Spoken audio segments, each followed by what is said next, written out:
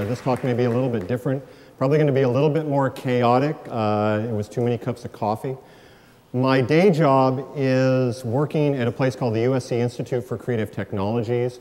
We are largely DoD funded. We do research, applied technology, and then my group works on advanced prototypes that are directed at training, and we're trying to train soft skills like cultural sensitivity, leadership, decision making. I've also been a technology evangelist of some sort for the past couple of decades, and I've bought a lot of really shiny objects because they're new and cool, and then they sit in a drawer somewhere and then get sold on eBay. But today I want to take a little bit different angle on things.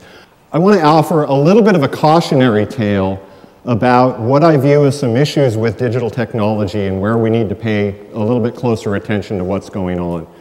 So anybody in animation knows this plot well. This is called the Uncanny Valley. It's a phenomenon where if you have an animated character, as it gets more and more lifelike, you have engagement, but at some point it gets creepy. And it turns out that creepy is a bad thing. Now, my colleague Paul Devevic in his lab at ICT has been doing some work on high-tech scanning. If you've seen Avatar, Benjamin Button, you've seen his work.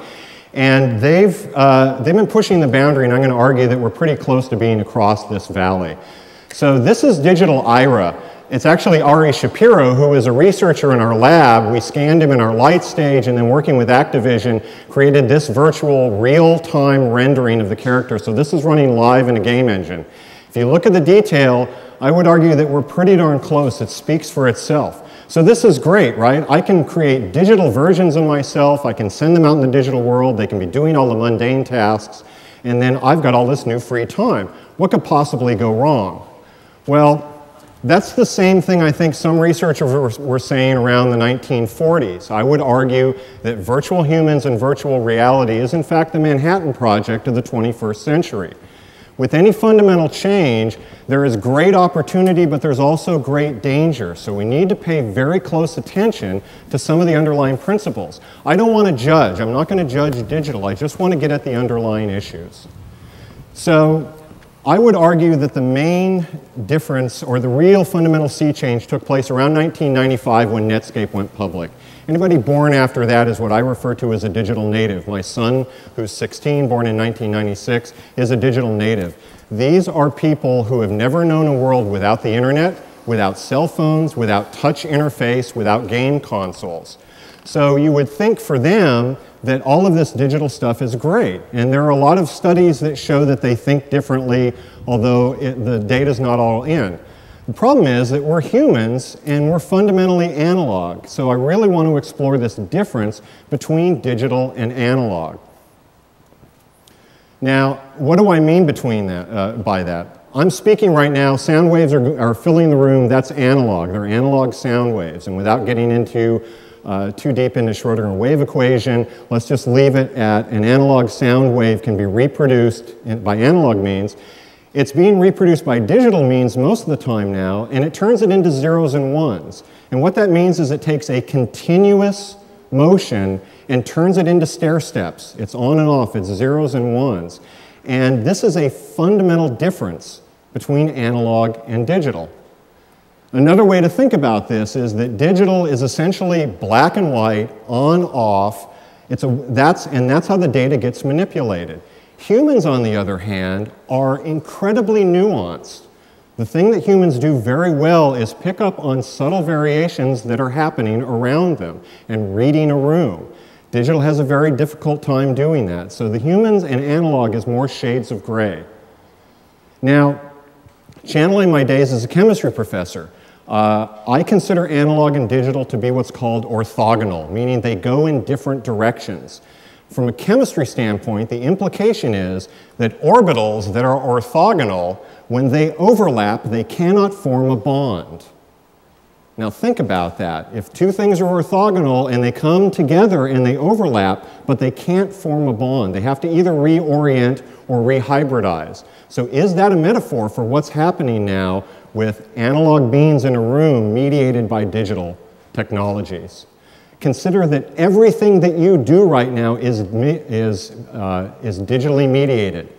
Your telephone, your television, Instagram, Facebook, email, all of your e-commerce is digitally mediated. So it's easier than ever to make connections. You people registered online. That was all digitally mediated. You didn't have to go to a box office. You didn't have to sleep overnight to get the concert tickets in the front row. But it may be harder than ever to make those connections meaningful in a digital world. So audiophiles argued about lossy versus lossless, CD versus vinyl for a lot of years, and what was getting lost in translation. What we need to do now is, as virtual versions of ourselves are out in the wild, what are the implications and what things are in fact getting lost in translation? So I want to give you 3 examples. The first example is from the world of digital dating, and I have to thank my wife, Shirley Tsay, for letting me put her Match.com profile from 7 years ago up here. Now, this is a virtual human. It is a representation. I can see it, and I can interact with it. I can wink at it. I can send it an email. But at some point, I will need to meet that physical human being. So the fact that we got married is a testament that digital is a wonderful tool for people making connections. However, it was only after over a year of me online dating, figuring out that there's a whole new set of memes and rules that now I have to adopt in order to make this thing work. Because the digital profile that you may fall in love with may or may not accurately reflect the analog person who created it. A second example. All of your e-commerce is now mediated by digital, and there's automated training. One of the most interesting examples from a couple of months ago was when the AP Twitter feeds was hacked, and they put this message that the White House was bombed. There are automated trading algorithms that scrape Twitter feeds, and it turns out that bombs in White House is a bad thing according to their algorithms, and it sent the market plunging. So this is another example of digital sort of running amok. Now, digital is great. 99.9% of the time, it works perfectly. Where it falls apart is at the boundary conditions and the edge conditions. And this is actually where humans are pretty good at doing a tap dance. Something goes wrong, they can usually figure it out. When an algorithm goes wrong, you're pretty much dead in the water. The third example comes from music. To steal a phrase from Earl Morris, auto-tune has become fast, cheap, and out of control. So basically, for those that don't know, auto-tune is the ability to take a voice input or another signal input and correct it to the right pitch. There's a whole epistemological and religious argument about what right means in that case, but I'll leave that for another day. But I want to show you an example of this. In this case, digital is reactive, and human beings are proactive and creative, and there's where part of the problem is. So I want to bring my friend and vocalist Claire Riffle up to demonstrate some of this.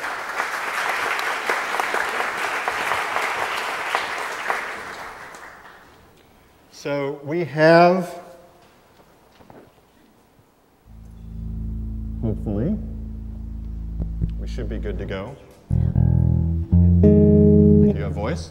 So this is a TC Electronic Harmonizer pedal. It's amazing. That small pedal will do multi-part harmony, do auto-tune. It senses what notes I'm playing on my bass and then adjusts her voice accordingly. It's pretty cool and something that is pretty mind-jogging. So here's an example.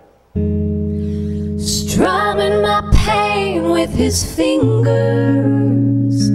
singing my life with his words, killing me softly with his song, killing me softly with his song, telling my whole life with his words, killing me softly with his song. Pretty cool, right?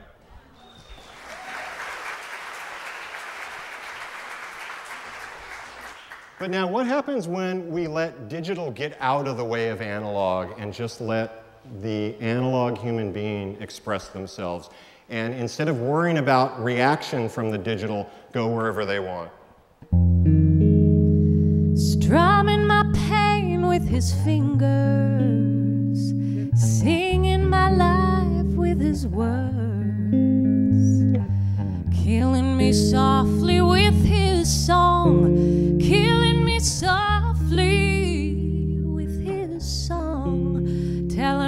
whole life with his words, killing me softly with his song.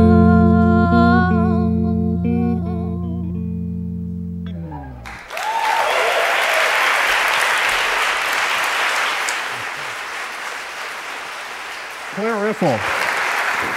So, I don't know about you, the first one is cool, but to me it's kind of a gimmick when the soul is allowed to come forth. So, at some point, you can have all of these digital communications, but at some point invariably it will come down to a human-to-human interaction. Yet, we are surrounded and inundated by digital media and digital communication tools. So my question is, where is the balance and where do we go from here? I'm not advocating that everyone become a Luddite. I'm far from a Luddite, and you don't need to go to the bunker in South Dakota yet. Skynet is active, though, and I've probably said too much. The issue, though, is how do you find the balance between the analog and the digital, and what are the new ways to think about this? So I think key is embrace the digital. The analog and digital worlds are both growing, and the genie is not going back in the bottle. So how do we make this work? How do we correlate these things? So I have a challenge for all of you, because there are a lot of people out here who create things or in a variety of fields. If you're in e-commerce, if you're in edutainment, if you're in learning, if you're in game design, the challenge is, how can you create that balance so that people can use your digital tools to connect in a meaningful manner? So to take a clue from my base here, can analog digital achieve a yin-yang relationship where you're not covered by digital, but the two complement each other, and in fact you need one for the other to work? So that's my parting shot, is to think about how yin-yang and analog and digital, how we can get that coexistence to work. Now, I've been lucky enough to study with Victor Wooten, who played with Bela Fleck and the Flecktones. He's a phenomenal guy. He's a more amazing human being. He talks a lot about how music is a language. So to close this talk, I want to invite Claire back up, and I want to have a musical conversation. And because this is a profoundly real-time, continuous analog interaction, you're all part of this. So we're all part of the conversation, and we need to keep the conversation going. And just to show that I'm going to try and find my own yin-yang, I've got this bass, which was hand-built by Vinny Federa in Brooklyn, New York, but it has digital electronics inside. The cabinet down here has a digital power amp in it. However, you will notice the glowing bottles of joy on top. These are analog tubes. That is my preamp.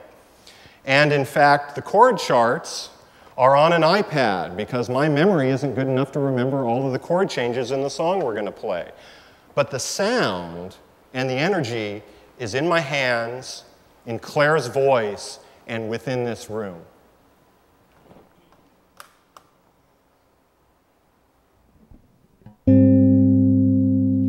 My romance doesn't have to have a moon in the sky. My romance doesn't need a blue lagoon passing by. No month of May, no twinkling stars, no holiday, and no soft guitars. My romance doesn't need a castle rising in Spain, nor a dance to a constantly surprising refrain.